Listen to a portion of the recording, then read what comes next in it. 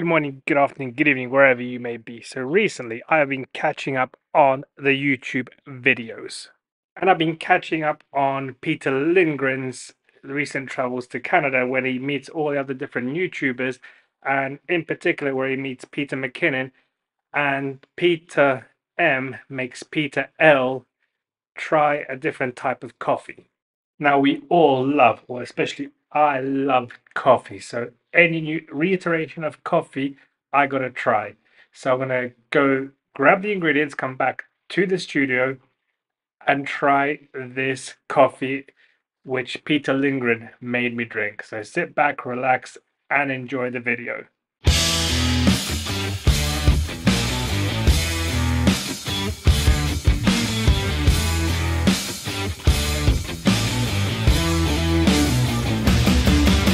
Okay, so we are back in the studio from the kitchen, and we're gonna make this coffee which Peter McKinnon made Peter Lindgren drink. Now, I think it's a bit wacky and out there, but let's nonetheless give it a try.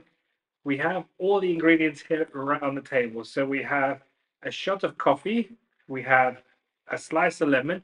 They used a wedge, but I'm sure it's going to be the same. And we have a glass full of tonic water.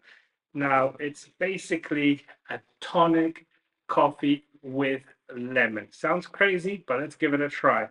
So all we do is we take our coffee, which is still hot, our glass of tonic. So let's gently pour this inside and hope it won't make a mess.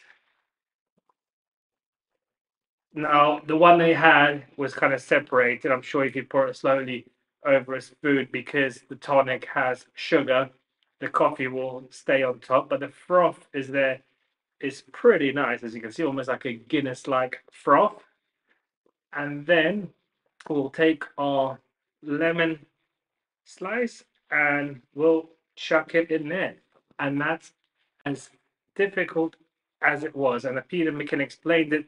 It's tonic water, shot of coffee, and some lemon. So let's move this out the way and let's try this for the first time and see if it's actually real. Well, I'm sure it's real because we saw it in the video, but if it's any good. Let's smell it first. And it's almost like the tonic cancels each. It's almost like the tonic cancels out the coffee flavor.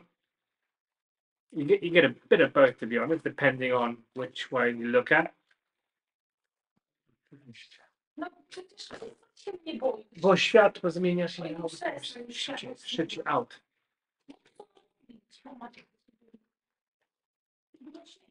Zamknij drzwi.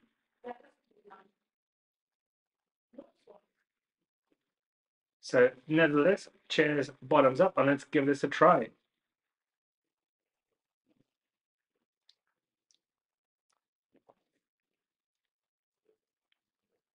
And that's pretty good. It's bitterness of the tonic coming through.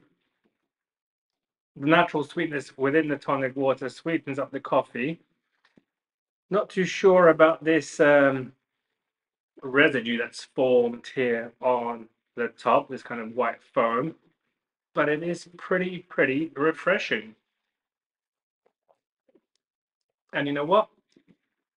Definitely give it a try because it tastes pretty good. So if you've made it, or if you've tried this before, or if you're going to try it and know what it tastes like, put it down in the comments below. Otherwise, try it. Give it a try. If you like coffee, you'll probably like this.